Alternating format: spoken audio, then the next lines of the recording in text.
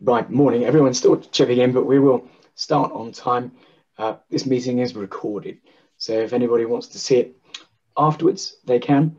But I'll also be sending out all the slides that you'll be seeing as well after this meeting. So fear not about writing extensive notes because I'll be sending them out to you all afterwards. Apologies for the throat. Hay fever is doing me in this morning. Anyway, my name is Tim Major. You can see from the screen. I look after the members across the Thames Valley. I'm pleased to see you all here today. Just want to demonstrate for you the depth and breadth of some of the events that we have today. So we've got views from Westminster coming up in the next month, and you can see we've got Steve Baker from High Wycombe and James Sunderland. Whilst they may not roll off the tongue, if you're in those particular constituencies and you want to understand what's going on, then it's your opportunity to pose those questions. Next one, Jack. Hybrid working, how will your business adapt? Well, that's a question we're all being faced right now, isn't it? Whether it's just for if we're lone workers, how do we carry on working in the same way? Or is it, how do we look after our staff, whether it's contracts, well-being, and performance management? So join us on the 24th of June for that particular event. And perhaps the biggest event that I'm going to recommend that you come and join us is next month. Last week, we surveyed majority of our businesses across the Thames Valley to understand what the current health, what the sentiment is, what it looks like. And because it's a short, sharp presentation in terms of the way that we get the survey numbers, then we can quickly roll out the figures to you so that you can understand what that looks like to your business. So come and join me on the 8th of July. Hopefully my throat will be better. When I'm joined by BDO, who are going to help me interpret the particular findings. And with those findings, you'll be able to understand what the impact could be on your business. So quite an important one that you can just go to our website and you'll be able to join that particular event. But really put that as a date in your diary, 8th of July, just for an hour. Thank you, Jack. But without further ado, most importantly, let me introduce you to the other two presenters on today's Voices Are Better Than Mine. From Generate UK, I would say award-winning Generate UK. There are award winners.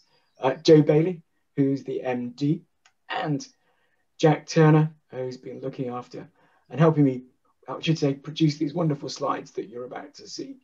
I will send them all to you afterwards. In terms of questions, as they arise, do feel free to pop them in the chat box and I will pose the questions to Joe and Jack at the end. Over to the two J's. Thank you. Thank you, Tim. Thank you very much. Well, thank you, everybody. Thank you, Tim and Thames Valley, for letting us come on and talk a little bit about the subject matter today. Just thought I'd give you a little bit of an overview about Generate UK quickly. So we are a full-service marketing agency. We actually started and founded in 2008. So we've seen a lot of change over that time within the search engines. We've actually been a partner with Google for over 10 years now. So I hope we're qualified to talk a little bit about the changes that are upcoming and we're going to talk about today. We've also actually been a member of the Thames Valley Chamber for 10 years. I actually received my certificate in the post this week, which was great. And then we will put it up with great pride. The fact that we have been members with the Thames Valley who do a fantastic job supporting businesses and have supported us in our growth over the last 13 years.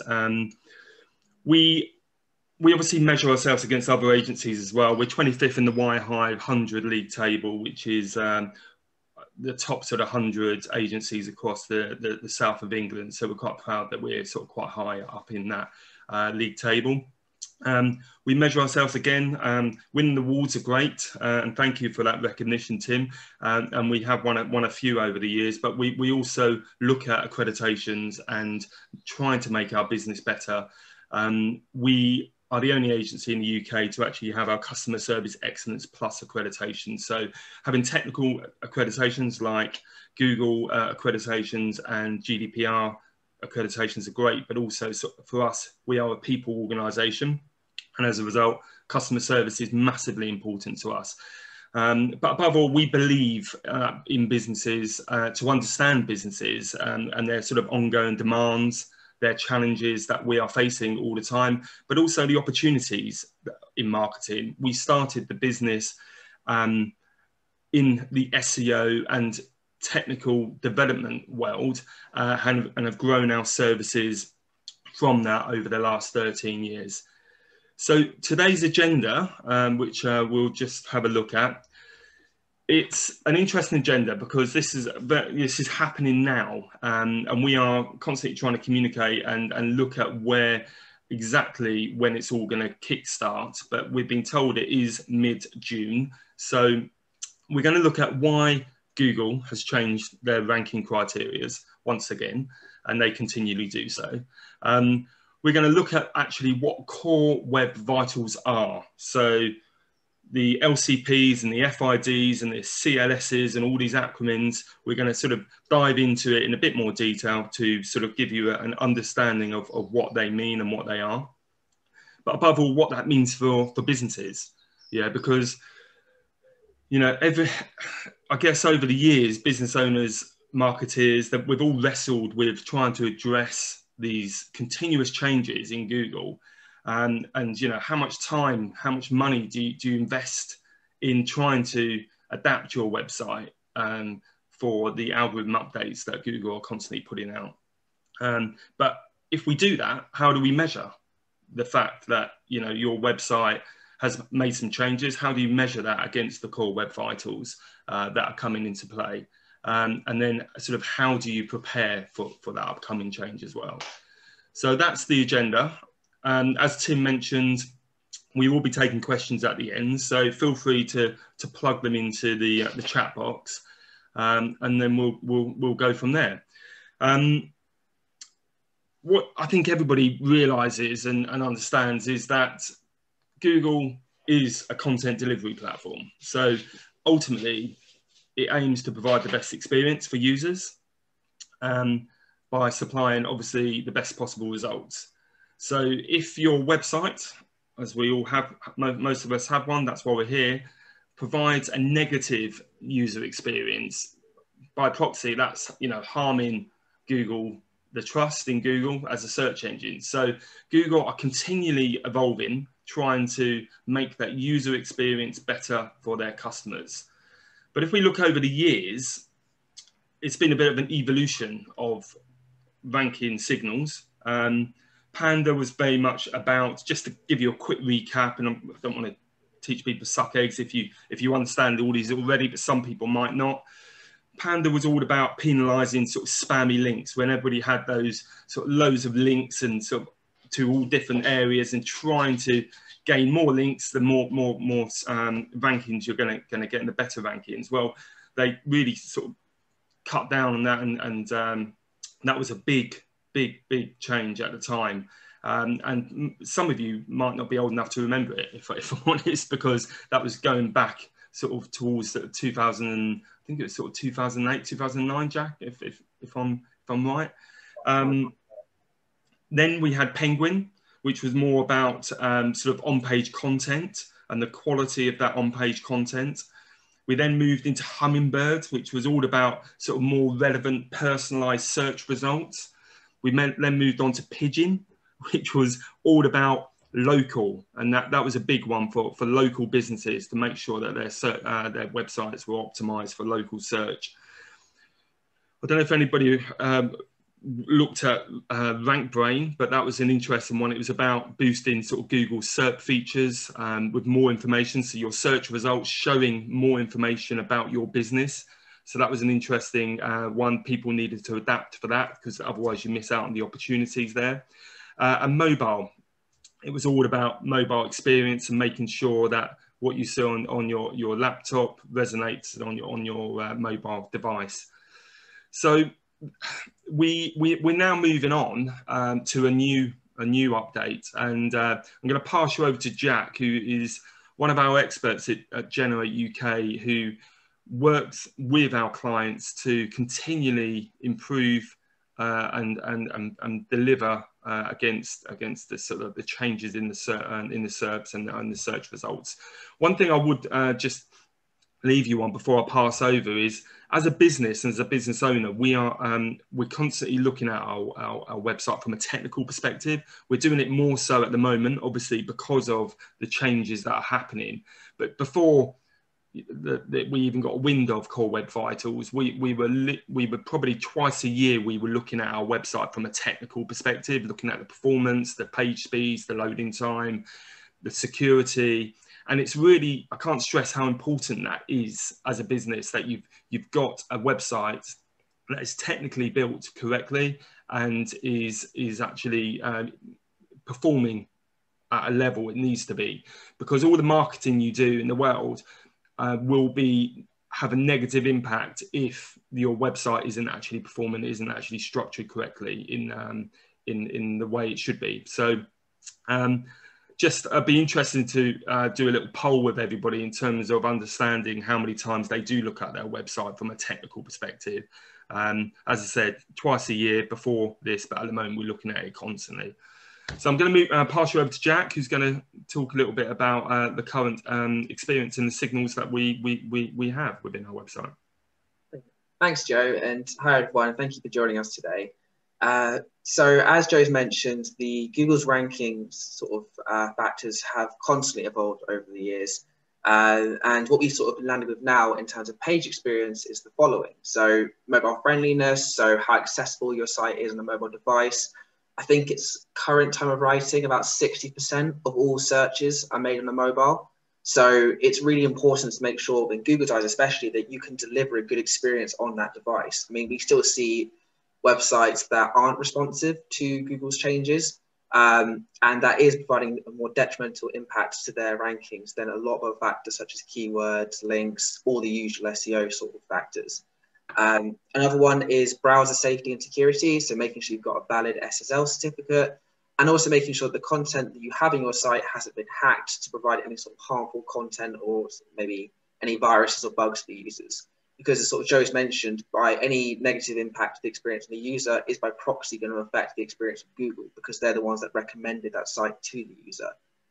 And then finally, looking at intrusive guidelines, sort of ads and pop-ups, that potentially could interfere with that mobile experience. So I know we've all been there, maybe on a mobile device, pop-ups come up and you can't get to that little X in the corner because it's too small to click. Those sort of things are a big no-no with Google. So Google has always been looking at the user experience to a degree, but what it's trying to do now is expand that into some new factors. So these are the new experience signals. These are the Core Web Vitals. So you've got the largest contentful paint, which is the time it takes for the page's largest piece of content to load. You've got the first input delay, which is the time it takes for a page to become interactive, and the cumulative layout shift, which is the amount of unexpected layout shift of visual page content. So if we start with the largest contentful paint, that could be anything from, say, a big image that you've got in the banner of your website. It could potentially be a video that you've got hosted on the site, potentially a large chunk of body like text if you've kind of got a big sort of text heavy website. Whatever takes the longest to load, that's what Google's trying to measure here. The first input delay, measures interactivity. So as that page is loading, can you potentially click on any of the CTAs? Can you scroll properly? Is there opportunity to say click the video as it's loading? Those sort of little bits of interactivity, essentially the clunkiness of your website as it loads. And then lastly, the cumulative layout shift, which measures the loading, say, of sort of assets and media that potentially could shift around. So you've got a massive image on the site, but it hasn't had a set dimension of, say, 1,200 pixels by 800 pixels. So as a result, your website is expanding the image out as it loads, bringing it back down to the sort of the box it's been set to fill in, and it's causing all the rest of the content to shift around the site as it does so. I mean, a good example of this is, say, the Daily Mail, which has so much content sitting within its site, also got loads of ads. So as those ads are filling in a bit later than the rest of the content, it could be pushing an article to the side. So as you go to click on that article, you accidentally actually click on the ad instead, because Google, or the website, sorry, has pushed that content you wanted across the page, which again is not a good user experience and something that Google wants to cut down on. So why is Google doing this? Well, the positive view is that Google wants to provide a great user experience. More cynical view is that Google wants to save money. Google is a billion-dollar organization who has to analyze billions of web pages every day, which is a very costly exercise. If you think of the server power, the data centers, the employees needed to manage that, you are looking at millions of, or potentially even hundreds of millions of dollars sort of each year to do so. Shaving milliseconds off this, so having a faster loading speed website, is going to save them a lot of money when it comes to crawling. So it's really important to make sure that your website is running that good user experience to Google, because they're going to reward you because of that, because, well, they're going to save money.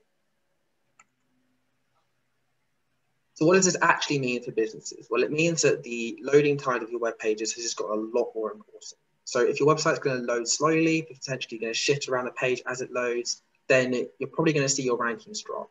Google hasn't said to what degree your rankings will be affected, but they have said that if you're not passing Core Web Vitals, you are going to be impacted. So if you're a business that relies a lot on organic search traffic, then you need to be addressing this as soon as possible if you're not already, because it could have severe repercussions for your ranking ability. I think it's important to note at this stage as well that there has to be a trade-off between sort of web design and Core Web Vitals. I think in Google's eyes, they would be happy if every web page was sort of plain white, just text, potentially some small images, a little bit of video, something very easy to crawl and understand. But we know from a user experience perspective that not everyone wants that.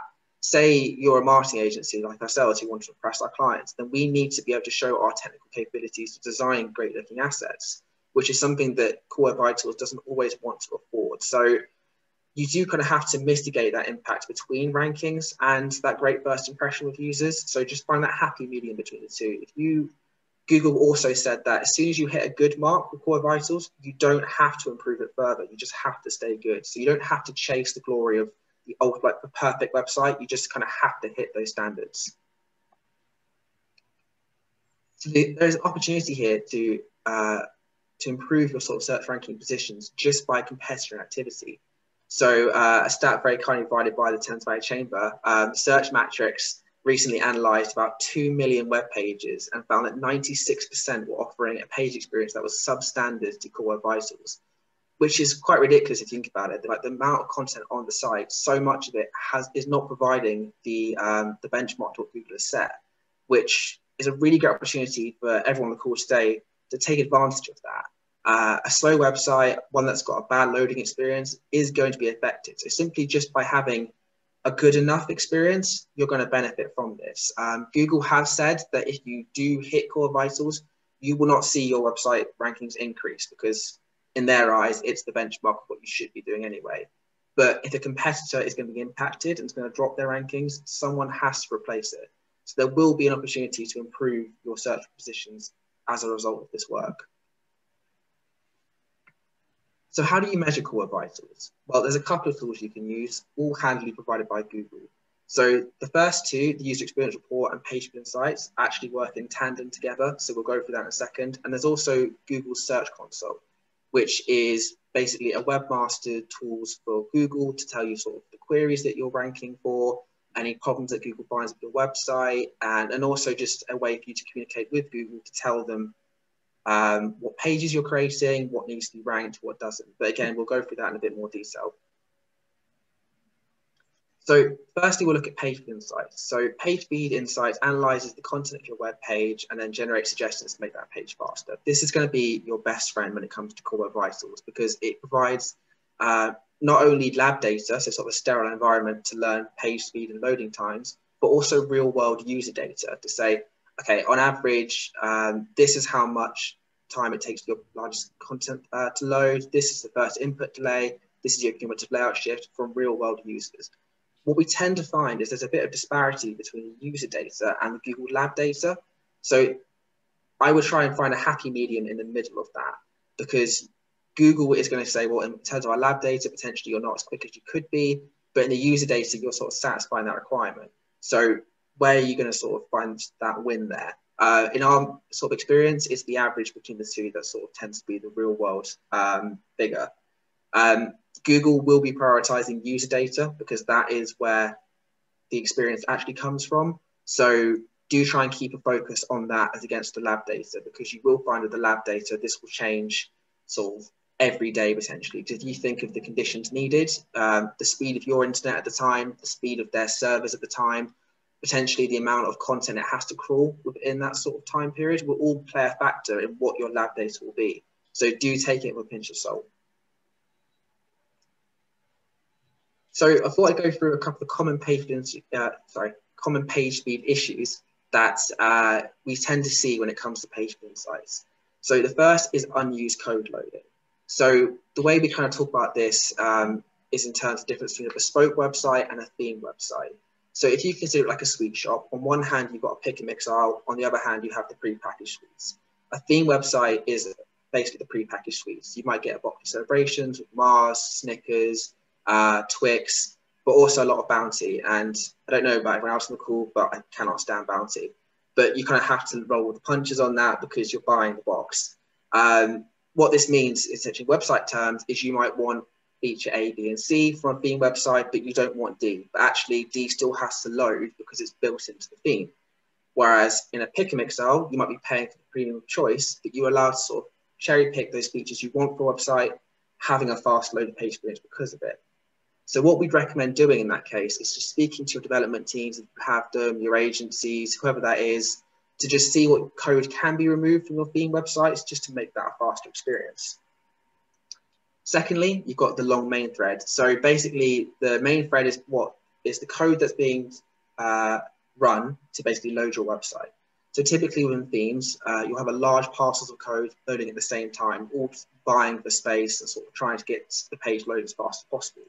This can actually slow down your web page speed because there's so much that has to load to get to where you want to be. So if you can break that code down into smaller chunks, we'll kind of go through some ways you can do that a bit later. That will be really good for your web page. Another one that we commonly see is render blocking resources. So this is code that gets in the way of the first load of your page. It could be some tracking code you've got from a third party, potentially some plugins that have to fire before your page can load. There are loads of different render blocking resources that can be sort of getting in the way of your loading speeds. So it's really important to make sure that you're just keeping an eye on what's currently on your website and just getting rid of things you don't need anymore if they've been there for years potentially. Another one is off-screen media loading. So again, one we see quite commonly is sort of big images, big videos sitting quite well down the bottom of the page. They don't need to load at that point because the user's only going to see the above fold content. So what you could do is potentially set up lazy loading to just say to your website, do not load this content until the user reaches it. That will help your page speeds because you're not prioritizing bottom of the fold content that isn't going to affect the top of page user experience. And then finally, server response times is another big issue we find. So if you think of sort of like your web hosting provider, you're potentially going to be on a server with like 500 other websites. So all of those websites are kind of vying for the power of that server to deliver the content that they have. If you've got a couple of other websites within your server that are, say, massive content sites, have loads of images, they might be taking away some of the capacity that your website needs to load faster. So it's always worth talking to your hosting providers to just find out if there's any options to optimize your servers or to potentially move to a new package that's just going to provide a faster loading time for your site. So moving on to the second measurement tool for Core Web Vitals, we've got Google Search Console. So Search Console tools and reports help you measure your site's search traffic and performance. You can help fix issues and just help basically make your site shine in Google search results. So within Google Search Console, you can see which queries your customer to use to reach your website. You can submit sitemaps, the individual URLs for crawling. So you can say to Google, hey, I've just made this brand new page. Would you mind taking a look at it? Rather than just waiting for Google to come and find it on its own. You can also get alerts and potentially issues that Google's found that you need to fix, such as Core Vitals. And you can also see how Google actually sees your page itself. So you can look at things such as the coding, the structured markup. You can look at the keywords, all the things that Google sees about your page. And then you can basically make judgments on where you need to optimize based off this. So Google has recently introduced 2 new tools into Google Search Console, which is the Page Experience and Core Web Vitals tabs, which perfect for today's talk. So within here, you can see a top-level summary of where Google thinks your pages need improvement, where you've got good URLs that are passing Core Vitals, and potentially any pages that need desperate attention because they're not passing it to any degree. Google Search Console, same with Page Insights, it's completely free to set up, and really recommend using both of them to just really optimize for Core Vitals. So we've kind of gone through sort of all the risks involved with Core Vitals today, potentially the impact it can have on your rankings, but I really wouldn't worry too much because there's so much good content out there to help fix it. So Google have kindly offered up loads of free guides on how to optimize each of the Core Vitals. However, they're quite technical and they're quite long-winded. So rather than sort of sending you the links and saying, off you go, we thought we'd try and help summarize those important elements that you need to fix to make sure you're providing good loading experiences. So the first is the largest contentful paint. So this is the time it takes for a page's largest content to load.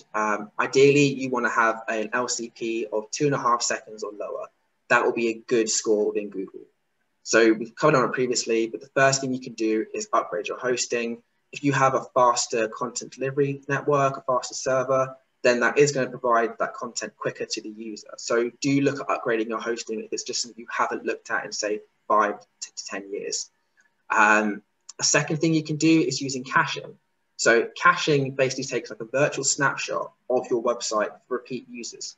So say you've got a website that doesn't really change its content too often. You might upgrade the blog once or twice, but the homepage content, the main product pages, the service pages, that content doesn't change often. But what you can do is you can set up caching to tell Google to just take a snapshot of the content as it is and just show that to repeat visitors who already loaded the page.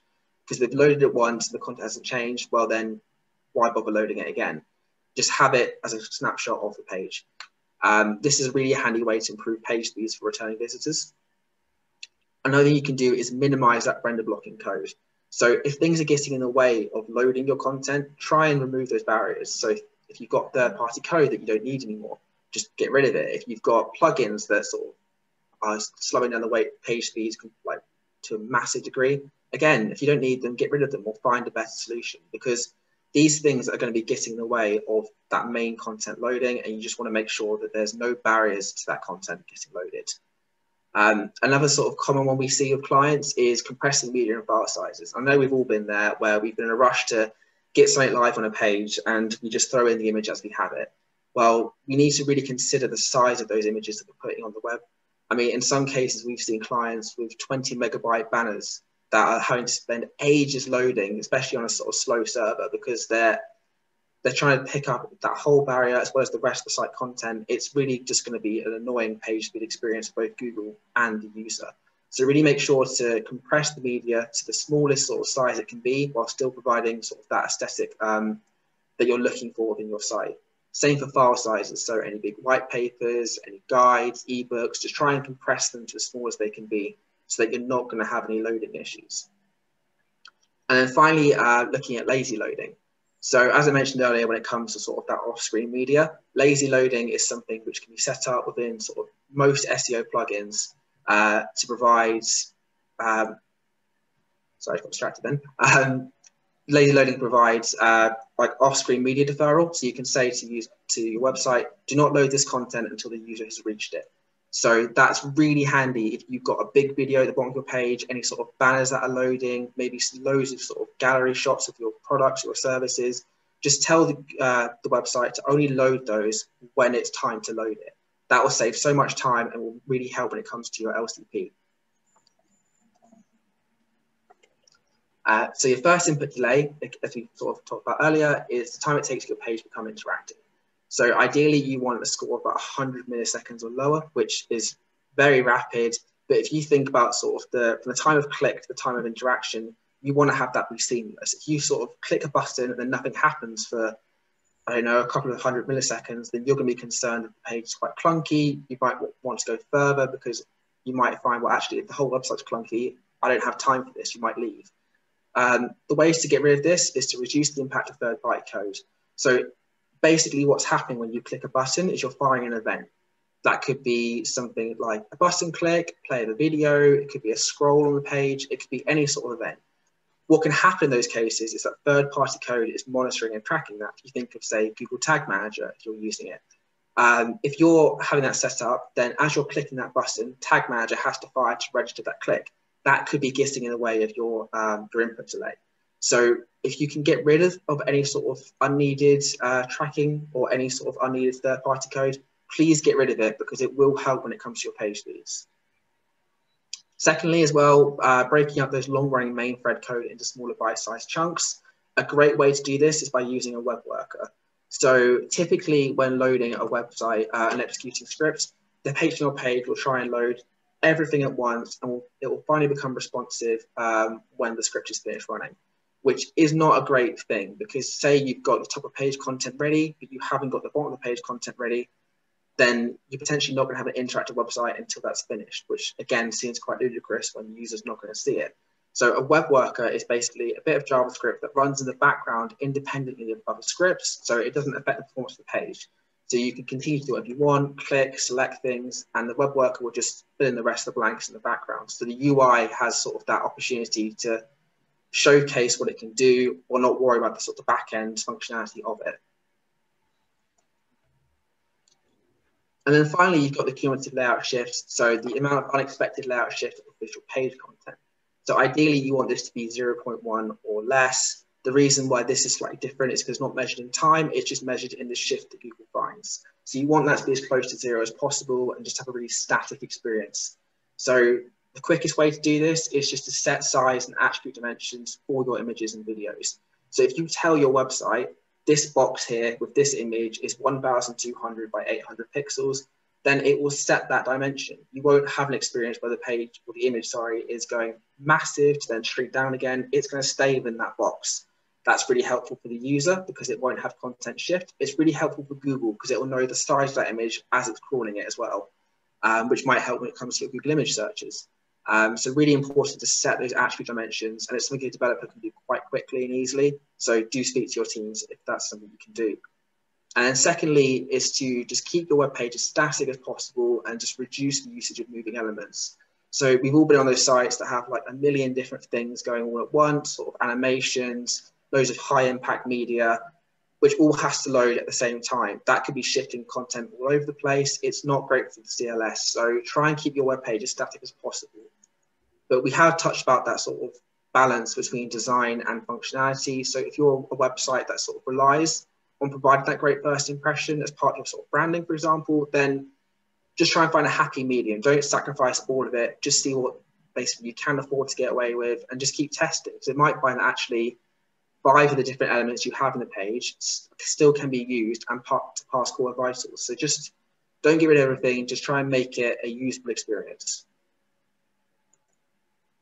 So hopefully with all the sort of tips you provided today, you can sort of lift the Core Web Vital trophy per se. So to do that, there's sort of a summary of what we can do. The first is to keep your website simple and static. Just make sure it's a very functional page that's been well built. It's got a solid foundation from which you can put a good UI on front of it. Also, make sure to reduce media sizes. Again, it's one that we see all the time. Just to have a look at the content in your page, see the size of it. If it's, say, a couple of megabytes, just try and compress it to, say, I don't know, 500 kilobytes as sort of an example, just something quite small, but still going to look good on your desktop. Also, look at setting up lazy loading. If you've got sort of big off-screen content within your sort of key pages, just tell your website to load those at a later date and just focus on top of page content. It will really help to speed up your loading times. So we're also setting attributes for those images so that it's not going to shift the page around as they load. Again, quite a simple fix, but could have a big impact on your CLS. And then focus on your coding. So breaking up those long running codes into smaller bite-sized chunks, potentially using a web worker to basically focus on the UI and running the code in the background, not try and load the entire thing at once. And then also removing those unnecessary third-party scripts that you might have just have hanging around from previous sort of marketing campaigns or that just happened to be there when the theme website was built. And then finally, upgrading your web hosting. It's another thing that people don't tend to consider when it comes to sort of content delivery, but will have a big impact potentially in how your website loads. So I hope that some of the things we talked about today will be really helpful for your business. If you're still sort of getting to grips with Core Vitals and you need a little bit of support of where you can improve, we'd be really happy to sort of support you with a free audit. So our SEO team will sort of provide sort of all the insights and the improvements that you need to make to sort of really make those big impacts with Core Vitals. If there's something you're interested in, just give us an email. So we're info@generateuk.co.uk. So I think I'll pass back over to Tim now and we'll take some questions. Thank you, Jack. That was really good. A few questions, and I've got a few questions that from people who couldn't attend today as well. I'll just kick off the one we've had from Lavina in the audience today. How do I get my website free of these attributes: LCP, FID, and CLS? How do you get it free of those attributes? Sorry. How do you remove them effectively? How do you remove them? It's more about, I think, the score. How do you get the score for each of the attributes? Yeah. So that would be in the console, would it not, Jack? Yes. Yeah, you'll see it in the PageSpeed console in terms of what your current attributes are, where those improvements need to be. You can see all of that there. And we've given sort of a measurement idea for LCP, it's 2.5 seconds. For FID, it's 100 milliseconds in terms of interactivity. And for CLS, it's 0.1 is in terms of what's that? Is that equal to 0.1? Yeah, so 0.1 or lower. So as close to 0 as possible is what you want to aim for CLS. Yeah, I think it's interesting because being a business owner, I look at things in a slightly different way to potentially Jack, and I'm sure there's lots of other people on the call today that looks at things in a different way, because everybody's faced with different pressures, aren't they? You know, in terms of from a marketing perspective, you mentioned about brand, Jack. So, you know, the MDs of companies want to see their brand in all its glory, looking amazing, really slick in terms of a video, and they're very visually focused, a lot of people at board level. But what they don't understand is actually by having that level of design and beauty on their site, which is great from potentially a user experience, it can have a massively negative impact in terms of performance. And I think there is a balancing act, but it's almost up to the job of the marketeer to inform the owner of the reasoning behind their decisions, which might not get them the lovely 2-minute long video that they want to show on their website, you know. So it is quite an interesting topic, but I think it's one we come across all the time, and often it's our jobs that we work with clients to help them to help them sort of lay out a strategy to show the owners, directors of the business, why they're going down this route, rather than just going down the full design elements that everybody always wants on their site. I've got another question. What do you consider the most important core web vital? It's a great question. I think Google would want you to rank for all of them. It's essentially the kind of the answer to that. There isn't sort of like a more important one. They're kind of together as a 3 things that you need to sort of optimize and improve. People have said that you can kind of get 2 out of 3 and that'd be good enough.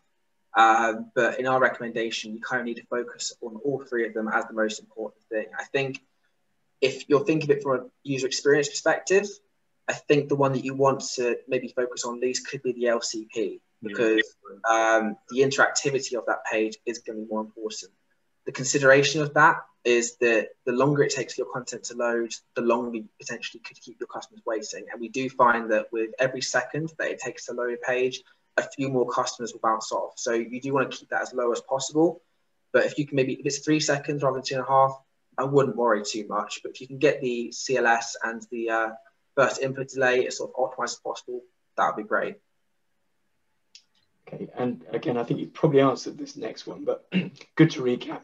What's the biggest change you feel that you can make to improve your core web vitals? So, Joe, if you've got any feelings on that one? What's the biggest change? Yeah, the biggest, probably, I guess, the biggest single change that you can make to improve your core web vitals. I think you can only tell that by looking at the results of the website. You know, so based on the results that are coming back, you obviously then focus on the biggest change that's going to make the biggest impact on the site. And this is, you know, part of the work we do with our clients.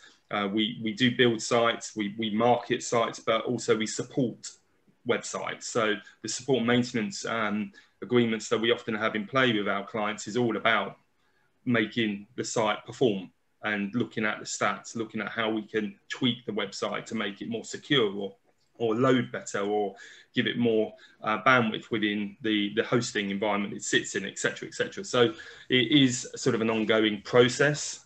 This isn't going to happen overnight with many sort of websites. This is going to be a bit of a slow burn, but it's all about now is about addressing these issues. So in a sort of 6 months time, you know, you're sort of in a position where, you know, your website is completely optimized for core web vitals, and it continually moves forward, because, you know, in 6 months time there's probably going to be something else that comes into play that Google are going to be looking at. So it is all about sort of getting those foundations set up correctly to rank. But look, you know, run the reports, get back the results, and then make that decision basically. And that would be my answer to that question.